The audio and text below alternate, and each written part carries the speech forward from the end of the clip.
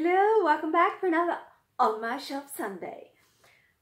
My pick this week is The Prophet by Ethan Kross. Now, Ethan Kross, those that have followed the channel at least a little bit or know me at all, know that I am a huge Ethan Kross fan. So I gotta shine some love for his books.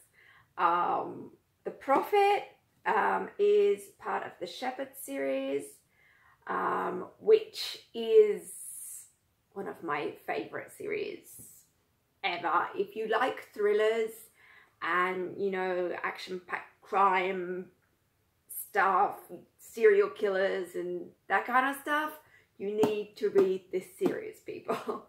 Now, in this particular one, we have Francis Ackerman Jr., who is one of America's most prolific serial killers. He is also quite possibly my favorite villain because he is like pure evil on so many levels. He's just like a really nasty piece of work. But at the same time, as you go through the series and everything, you can kind of, you understand him anyway, and you can kind of, I don't know if relate to him is the right way of putting it, but you can, there's certain things and you're like, well, he's not all wrong, you know, and he's not all bad either. See, this is one of the things that I really like about Ethan Kross, is that his characters are always in the grey zone, if you know what I mean. They're never all good or all bad. They're like real people. And yeah, anyway, so just awesome. We obviously have Special Agent Marcus Williams. We have Ackerman, Francis Ackerman Jr., and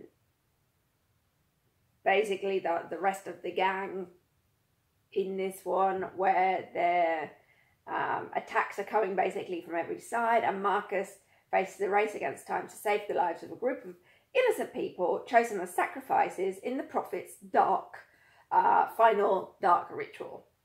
Okay, so check it out. Seriously, if you haven't read Ethan Kross yet and you do like thrillers and stuff, then read them. One of my favorite authors ever. And the Shepherd series is, like I said, one of my favorite series as well. So if you have read them, you want to chat, leave a comment down below and let me know what you thought. If you have a suggestion of, maybe you read some Ethan Kross and you have suggestions of other books, other authors and things you think I should check out, then let me know about those as well, and I will see if I can look them up. Anyway, that's it for today. Thanks for watching. Check out some of the other videos on the channel and come visit me at Linsdell.com for more bookish fun. That's it. Thanks for watching. See you next time. Bye.